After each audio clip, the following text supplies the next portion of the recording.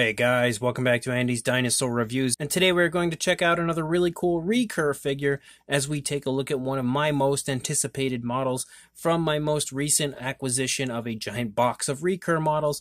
This is their Dilophosaurus. It is a newer release from them. I don't entirely know exactly what year it was released, and I don't know if this little slip will actually tell me.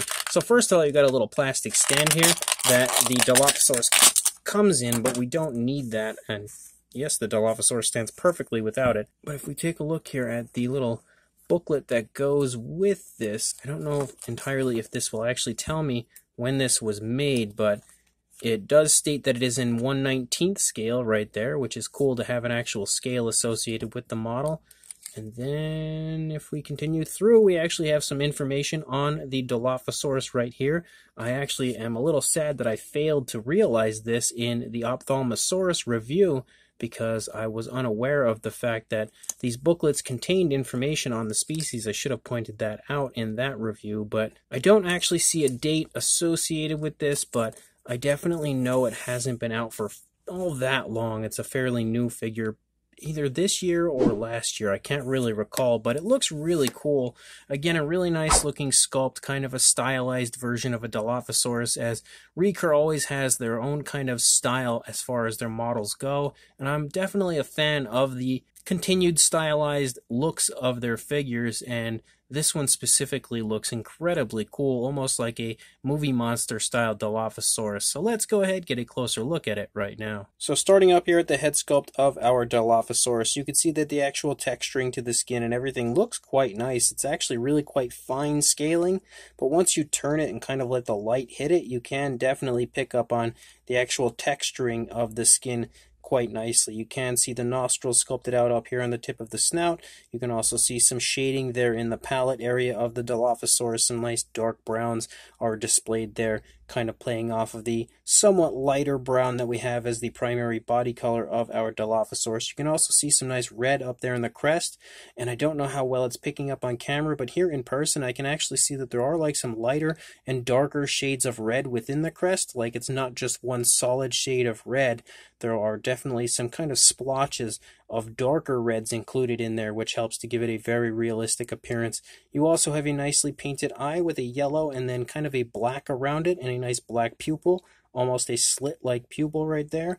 You have that hook in the jaw, which is something that we always see associated with Dilophosaurus, as that's exactly how the animal looked. But you can also see the tongue on the inside of the mouth painted with a very nice realistic tone of like a pinkish color, also beautifully glossed. You can see each of the teeth are sculpted individually inside the mouth as well, and they're all nicely painted with an off-white, kind of bordering on a yellow, so it has a lot more of a realistic look to it as opposed to kind of like a brighter white or anything like that. Definitely very nice colors chosen for the teeth. The upper side of the crest also looks really quite nice. As we lead down into the neck region of our Dilophosaurus, you can see lots of really nice creasing and everything picking up. You can also see the spinal column of the Dilophosaurus is nicely highlighted in the sculpt, and you can also see some nice stripes that start to show up here in the neck region with a black, but you also have like a nice creamy color here on the underside of the neck that stripes back up the opposite way, and they just kind of meet right there. Pretty cool looking as far as that goes. You can see the throat in general is nicely sculpted out here. As you move down the course of the neck, there's lots of skin wrinkles and stuff going on there in the neck region of the Dilophosaurus. Heading back up into the body, you can see the shoulder blade there displayed in the sculpt, as well as again some more really nice skin texture and some decent muscle tone here in the arm. You can also see the elbow present right there. As you lead down into the hands are pretty nicely sculpted, given a nice coloration there for the nails, kind of a darker brown. You can see that the wrists are pronated, which is something that Dilophosaurus most certainly could not actually do. But again, I don't really look at the Recur figures as far as like an accuracy standpoint goes, because they're just kind of like their own thing, and I really like the fact that they all have their own Recur style. You can see again more really nice texturing to the skin throughout the entire side of the dinosaur, all the way up here into the back. You can also see some nice dark shading here to the spinal column of the Dilophosaurus. As we move down here into the thigh, you can see some nice muscle definition in the thigh, as well as again some nice highlighting with a darker coloration in the thigh region. As we continue to move down the course of the body, you see a little more muscle definition in the calf, some nicely sculpted out feet with some black nails. that are painted quite nicely. You have some scoots down the course of the toes. You do have a dew claw present. Both feet actually, of course, would have the dew claw, and it's nicely painted there as well. As you move up into the tail, you can see the skin stretching off of the tail right there as the leg here is pulling forward, stretching that skin quite nicely. And we have more of that kind of creamy color that stripes up throughout the body the entire way through. I really like that. And then we move out the length of the tail. You can see lots of really nice creasing and everything in the tail. A little curve to the tail, nothing super flashy right there. If we take a look at the opposing side, the Dilophosaurus does have its head turned to the right, so it's looking away from us now at this point, but you can see that the head sculpt looks really good just like it did on the previous side. And then again, as we move down the course of the body, you can see the spinal column sticking up, and again the black stripes and then the white stripes that kind of meet there.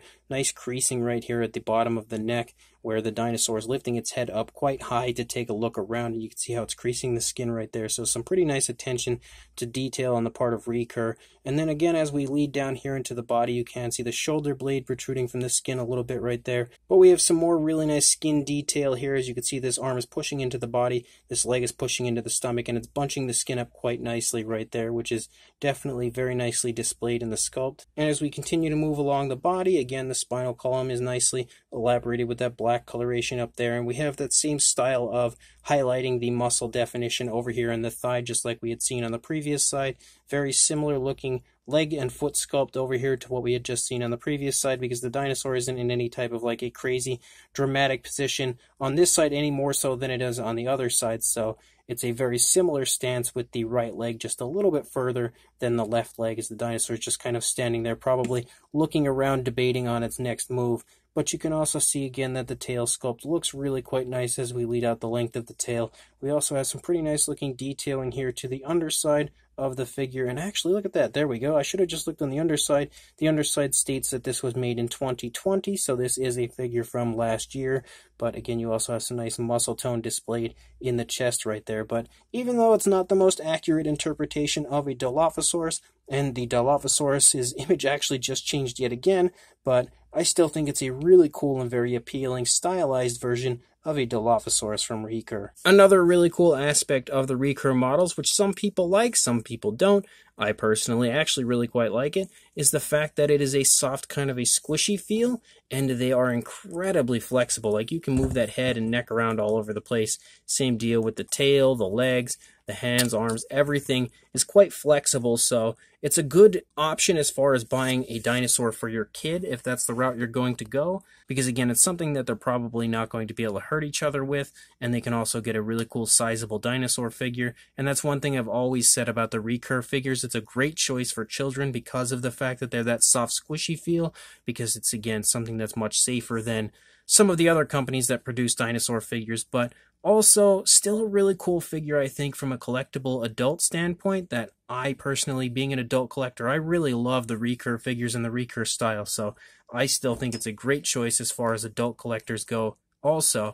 But as far as a size goes, for a length on our Dilophosaurus, it is a foot long, or about 30.5 centimeters, I would say. So definitely very sizable, and that is one thing that's really cool about the Recur models as well, is that they are usually really quite large. And then you also have a height of about 6.5 inches or 16.5 centimeters, so really quite sizable. And to show you that for a comparison, there is Mr. Papo T-Rex, the Attack Pack Dilophosaurus, and Robert Muldoon from the Mattel Jurassic World toy line next to our Dilophosaurus, and you can quite clearly see that this Recur Dilophosaurus is a very impressive size, staring down the Papo Rex there face to face, looking like he's about to take a bite out of the Papo Rex's snout, but also showing you that the Attack Pack Dilophosaurus and Robert Muldoon are also quite small in comparison to this really sizable Dilophosaurus. So if the sculpt and detail and cool paintwork wasn't enough to impress you, hopefully the size will do the job. So this Recur Dilophosaurus is definitely a really nice figure that I'm quite happy to now enter into my collection. I was definitely excited to hear that Recur had created a Dilophosaurus, because I do believe this is the first time, or at least to my knowledge, that they've ever released a Dilophosaurus. So I was definitely psyched that they had done just that, because I'm a huge fan of Dilophosaurus. I always have been ever since I was a child. Even prior to Jurassic Park, I was still a big fan of Dilophosaurus, because I used to have these really cool books. I don't really recall exactly who they were made by, but when I was a kid, one of the books was based all around Dilophosaurus, so I always was a big fan of that dinosaur.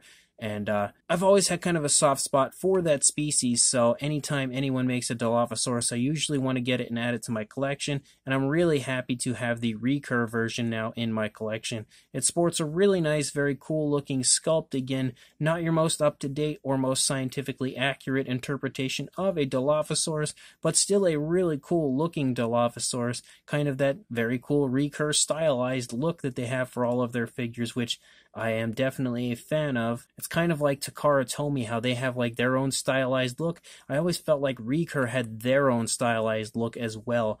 And it's something that, you know, if you're not familiar with the company, you may jump on it right away and love it. And it also may be something that you kind of have to become accustomed to before you really can start to respect it as much as I do. But I personally like that look of their figures. And I think, again, from a detailing standpoint, the figure is quite beautifully done. It sports some really nice texturing to the skin throughout, as well as some beautiful paintwork that's really nice and naturally applied.